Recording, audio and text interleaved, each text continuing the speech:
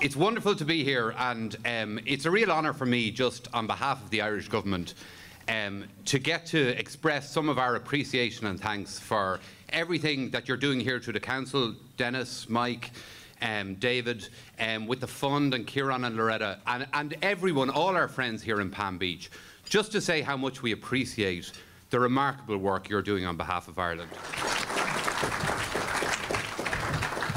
Thank you, Paul. Always good to see you, Paul. Thanks for coming down here.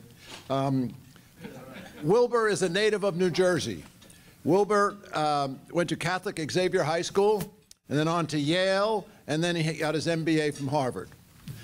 When Wilbur took a big stake in the Bank of Ireland, it was such a vote of confidence that such a sophisticated American investor saw value in Ireland at a time when they were really not doing very well. And I remember last year, they asked Wilbur, was it a good buy? He said, I'm going to give you a tip, buy the stock. Last year, and so the stock is up over 35% since Wilbur gave us the tip last year. So I don't know what he's going to say this year, but Wilbur, please come up.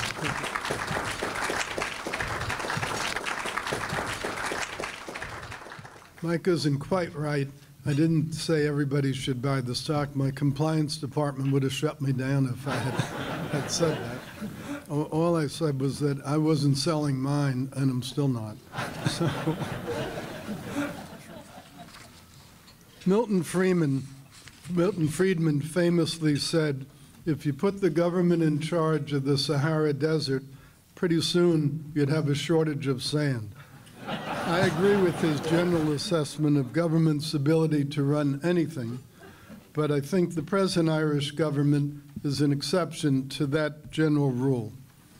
The predecessor government, which had ruled Ireland since World War II, clearly failed to notice that something was amiss when real estate appreciated 330% over a 12-year period. They also watched idly as the loans of Irish banks doubled from 2001 to 2010 and ultimately totaled 179% the size of the total economy. Worse yet, regulators permitted loans to deposit ratios to balloon from 117% to as high as 175% in the case of Bank of Ireland. As a practical matter, this meant that more than 40% of the bank's loans were financed with short-term hot money and were therefore vulnerable to any loss of investor confidence. In fairness to that government, when the bubble burst, they did promptly guarantee all deposits, seek a bailout, and impose severe austerity. And they did so knowing that it would cause major political problems for them. It did. They lost the next election. But unlike the Club Med country, there were no riots or nationwide strikes. Ireland is not an economy that is dysfunctional or has deteriorated over decades.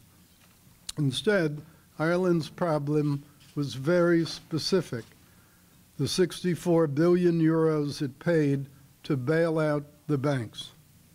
The new government maintained the austerity and enforced a variety of strict measures, including a 15% reduction in the total cost of civil service, something our government might think about imitating. The carbon tax alone, which they put in, provided some 400 million euros of new revenues, 1/4 the total needed under the bailout agreement, and simultaneously reduced carbon emissions in the country by 6.7%, a remarkable pair of achievements. The administration also has introduced several measures to stimulate the economy. These included exemption from the mortgage tax throughout 2012 for all first-time buyers. And that caused a rise in home sales, especially as year-end approached. They also waived all income tax on pay between 70,000 euros and 500,000 euros for the first 3 years a foreign executive worked in Ireland, thereby encouraging inbound migration. In addition, they permitted banks to carry over to a new mortgage the excess balance of their old loan above fair market value. This helps buyers with strong income to move to a more expensive residence, even though the first one was underwater. Finally, they tentatively agreed to drop by March 31st the requirements that banks pay government huge fees for guarantees of deposits in excess of 100,000 euros.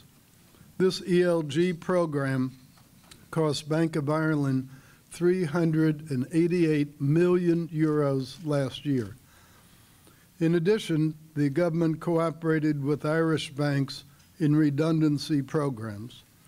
The regulators initiated a probe of the fitness of bank executives who were in place pre-crash, but were judicious and did not make it into a witch hunt.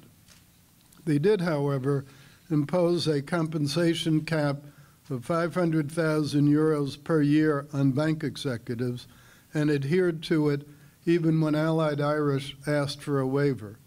I'm grateful they put that cap on. It made personnel decisions simpler.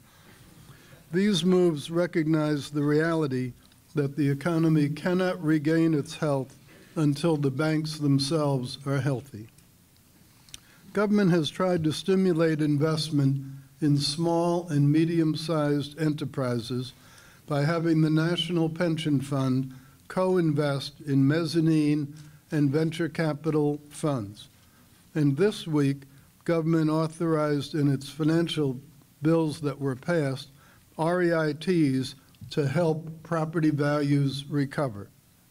The country's leader, Enda Kenny, has been active in soliciting foreign direct investment. And partly as a result, 2012 was a record year for inbound foreign direct investment into Ireland. A remarkable 1/7 of all the jobs in Ireland are now related to foreign direct investment situations. The most important industry in Ireland is pharmaceuticals, which are both the largest taxpayers and the largest sources of exports. Those little blue pills that give so many people in this room such great pleasure mostly come from Ireland. Gross exports are 105% of the Irish gross domestic product, and the net trade balance, favorable trade balance, is about 5% of the economy. 8 billion euros favorable trade balance, another all-time record. In addition to pharmaceuticals, medical devices, IT equipment and software, Ireland exports agriculture, internet games, internet betting, and financial services. You might have seen the little incident in Rome the other night on TV where one of the betting parlors was taking bets on who would be the new pope until the Vatican police shooed them away. I think it was really restraint of trade. Ireland's financial services include back-office functions for many of the world's largest financial institutions, and they're also a major player in global leasing of aircraft. Ireland's low tax rates are a big reason for the foreign direct investment, and France tried in vain to coerce it to raise rates as a quid pro quo for the bailout, but government staunchly resisted. Fortunately, the EU cannot force an individual member state to raise taxes. Enda Kenny, who just rotated in as president of the EU, aggressively campaigned for 18 months to modify the terms of the EU, ECB, and IMF bailout so that the loan would have lower interest rates and longer maturities. He succeeded. On February 7th, the Irish government announced an agreement with the European Central Bank, who went along with it quite grudgingly, I might add, to refinance the 31 billion euros of promissory notes issued in connection with the bailouts of Anglo-Irish Bank and the Irish Nationwide Building Society. The original notes had very quick maturities, $3.1 billion every March until 2023, and then with declining amounts after 2023 till the final maturity in 2031. The new bonds will have a final maturity in 2053, so a huge extension in final maturity, but more importantly, no amortization of principal until 2038. The interest rate has also been dealt with. It's now just a bit over 3%, 500 basis points, 5 percentage points reduction from the present one. That alone provides €1.5 billion annual savings to the government, plus the relaxation of repayment schedule means that's 3.1 billion euros per year less that Ireland will have to refinance in the public capital markets. So it's a huge help to the government's balance sheet and income statement. The deal also enabled the government to liquidate the IBRC, which was a kind of holding pen for the assets and liabilities of the failed banks. And they had on that IBRC exposure of about €1 billion because of their guarantees of the deposits over €100,000. So the New Deal took that liability and rolled it also into this new long-term loan. Finally, and something for which I'm also grateful, the deal repaid Bank of Ireland for the $3.4 billion of government debt due in 2025 that our bank had repoed for the government last year to give them a little breathing spell. In short, it cleans up the three major financial problems that had been clouding Ireland's picture. This is a really big win for the people of Ireland, and it also augurs well for Bank of Ireland.